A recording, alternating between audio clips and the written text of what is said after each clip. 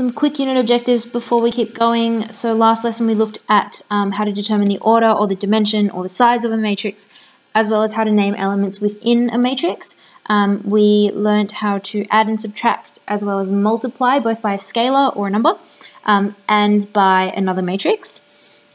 We learned how to recognize lots of different kinds of matrices, including the identity matrix, which is what we're going to be working with today, as well as learning how to calculate the determinant and multiplicative inverse of 2x2 matrices only. We're going to learn how to determine whether a matrix is regular or singular, solve simple matrix equations, and then next lesson we are going to learn how to solve simultaneous equations using matrices.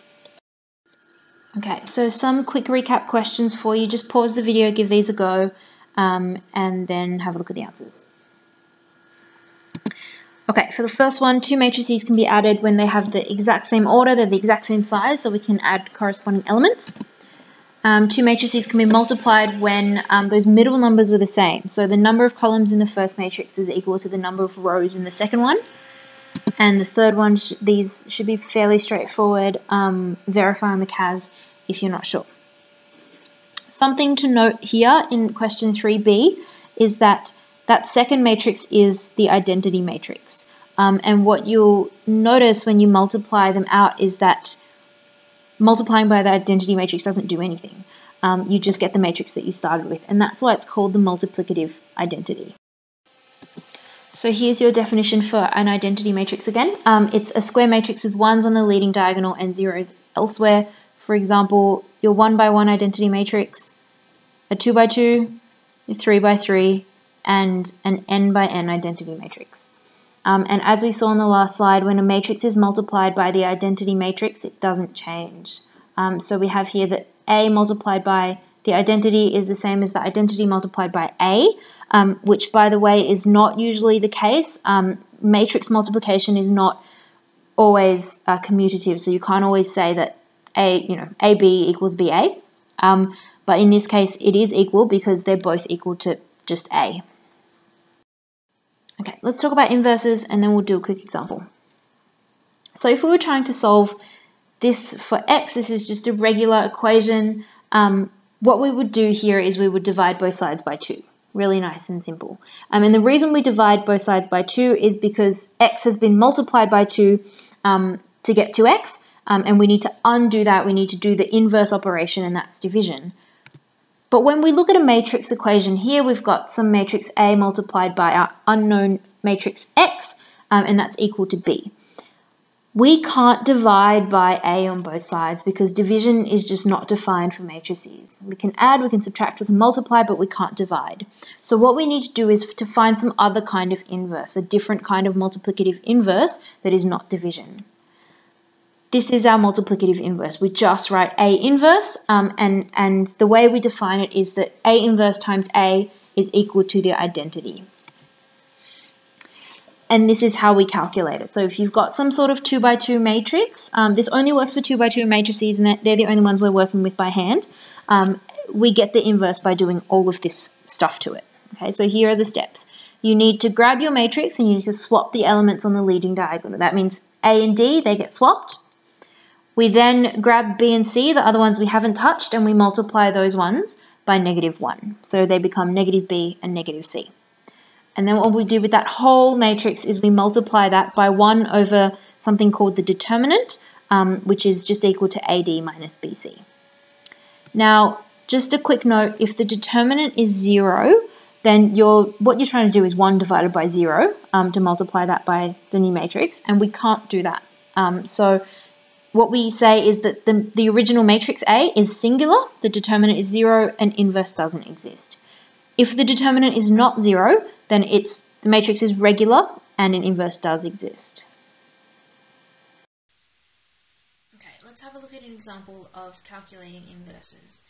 So we've got a couple of matrices to find. We've got A and B, and we want to calculate the determinant first and then calculate the inverse. So remember that your determinant is given by AD minus BC, where A and D are on your leading diagonal.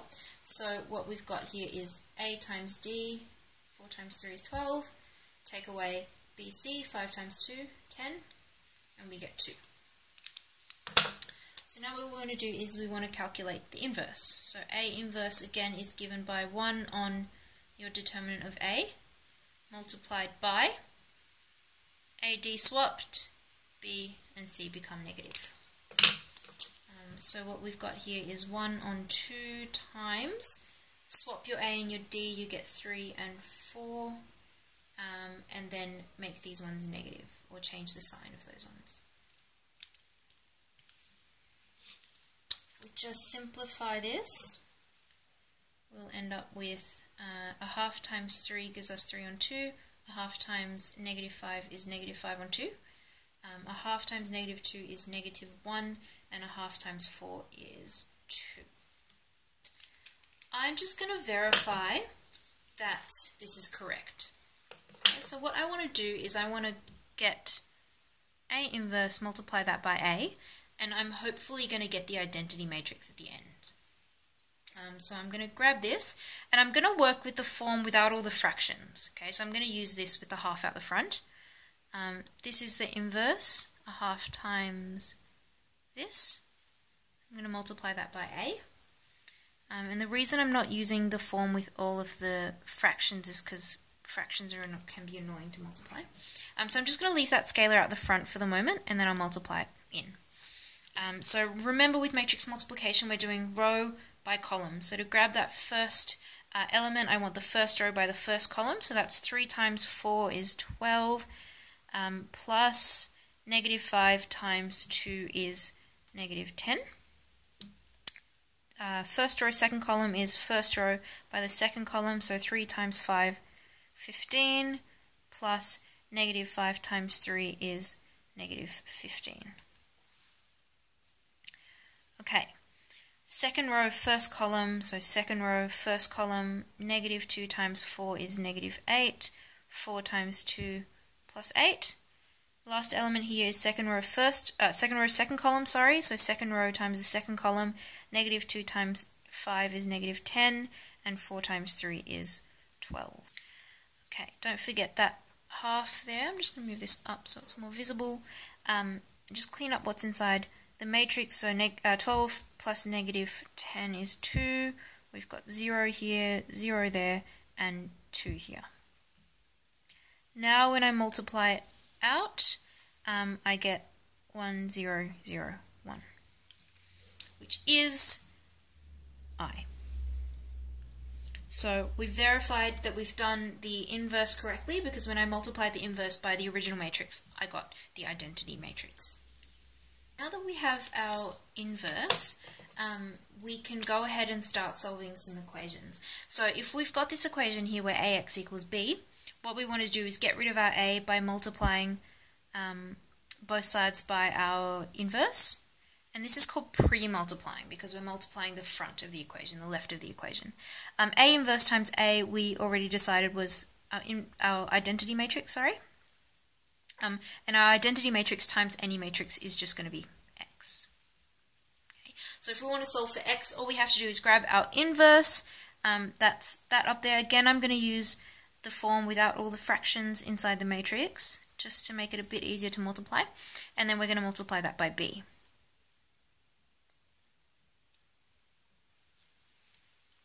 Okay, so again, I'm just going to leave that half out the front and just start to multiply. So again, that first element is first row, first column. So first row times first column, 3 times 2 is 6, minus 20.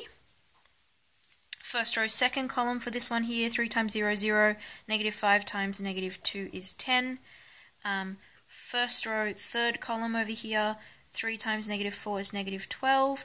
Negative 5 times 6 is, take 30.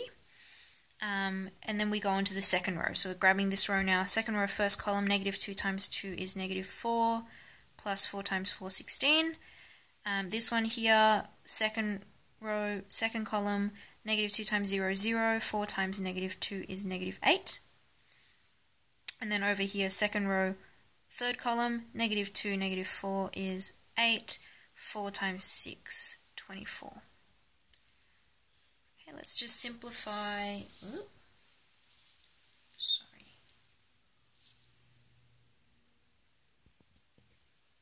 For this second row, it is second row, first column, -2 times -2, 4, -4, sorry. 4 times 4 is 16. Second row, second column, -2 and 0 is 0. 4 times -2, -8. Last one, second row, third column, -2 times -4, 8. 4 times 6, 24. Just move this up so we can see. Let's clean this up inside. So 6 take 20 is -14. We've got 10. -12 take 30 is -42. -4 plus 16, 12. -8 and 32. Now all we need to do is bring that fraction into the brackets or into the matrix. And when we multiply that half in, we get -7, 5, -21, 6, -4, and 16. Okay, so let's just verify all of this on the CAS. What we want to do is just define some matrices so we can work with them. The first one I need is A. The second one is B. We have 2, 0, -4, 4, -2, and 6. And we'll just store that as B. And we'll just quickly check that A and B are right. So let's just go through and calculate our determinant, our inverse. So what we want is to go to action matrix, calculation, and det there, determinant. We want the determinant of A, and just verify that that's 2, which is what we got. And also we want A inverse. So just A inverse, and that gives us what we calculated by hand as well.